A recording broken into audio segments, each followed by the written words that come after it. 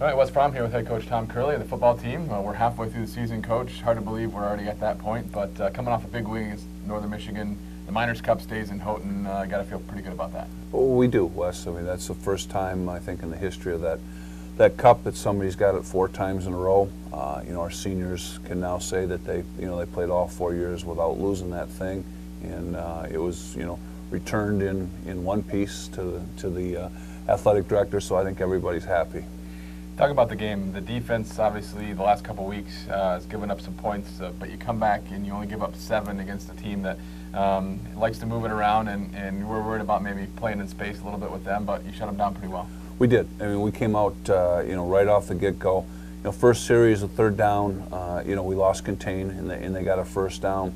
And then I think after that, once we settled down, I thought we did a great job of keeping the quarterback within the confines of the box, if you would. Did not get outside.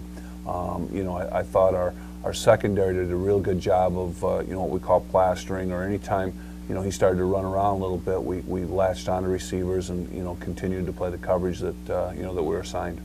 Made some big plays too. A couple of takeaways in the game. Talk about that aspect. Well, those are key. We had 4. We had 2 interceptions and 2 fumbles. Big one came, right at the end of the 3rd quarter when, we took a timeout to force them into the wind to kick or go for it, and they went for it on a 4th down, and Tanner Egan made a great play on a strip and stripped the ball, and of course we got the ball, and I think they're 12 or 13, and then we're able to score on the next play. I think that kind of put the ball game, away, and that was huge. How about offensively? Not a ton of big plays, but you moved the ball. You had a couple of long drives in the game. We did. We had, I think, key one was, our 2nd drive. They punted us down to the 4, and we took, I think, about 14 or 15 plays and went 96 yards and punched one in. And then right before half, we drove down and got another one, which put us up 3 scores. Right, I think with 25 seconds to go in the first half. And that was huge to get yourself up 3 scores going into the halftime. What does that win do for you moving forward as you go to 3-2 on the season? Well, it gets us back to where we were able to walk in and say, hey, we played a good football game. We've gone 2 weeks in a row where we were not able to say that. One thing is we can't have the hangover, if you would. It was a big ball game, a lot of emotion. We have to get back now to realizing, we've got another one just as important, just as big on the road this coming week.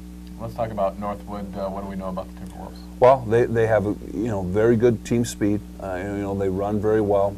They've been in every football game. I think they were up 21-10. Middle of 2nd quarter last week at Saginaw, and had some unfortunate things happen to them in the 2nd half.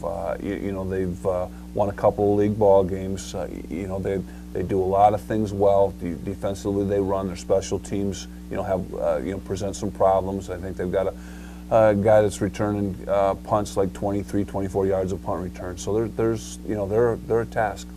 What areas at this point in the season are you working on to get your team to improve on? Well, we did not run the football very well on Saturday. When your tailback has 25 carries and less than 75 yards rushing, that's a concern. And we were a block short, seemed like, on an awful lot of football plays.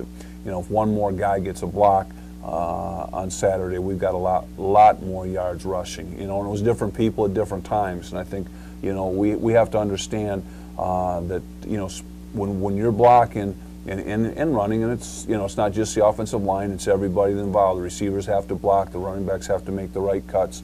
But we have to do a better job, I think, of our yards per rush has to be better than it is right now. Style-wise, how does Northwood compare to Northern Michigan? They're similar. Spread offense, a little bit of the tight end. They'll give you the one tight end with the one back look. But now you can sit there just about every week and say they're similar because everybody's gone to the 3, 4, 14 wide outs and making you play in space. When you look at this week's game, what factors, what keys will you say the Huskies will need to do to get a win in Midland? Well, I think big thing defensively is we can't give up big plays. They've had a lot of explosive plays, and we have to limit those. Our ball games when we've played well defensively, we haven't given up very many big plays. I think last week there was 2 plays that were, over, plus double digits. When we played Walsh, there was 1 or 2. When we played Grand Valley, it was like 17, and when we played Finley, it was like 14. That has to be a factor. And offensively, we're still not good yet in maximizing points. We've got, we had 2 drives on Saturday where we, had first and goal and ended up settling for 3, and then we had one where we were first and goal on the 1 and didn't get any points. Coach, have a great week. Thanks, Wes.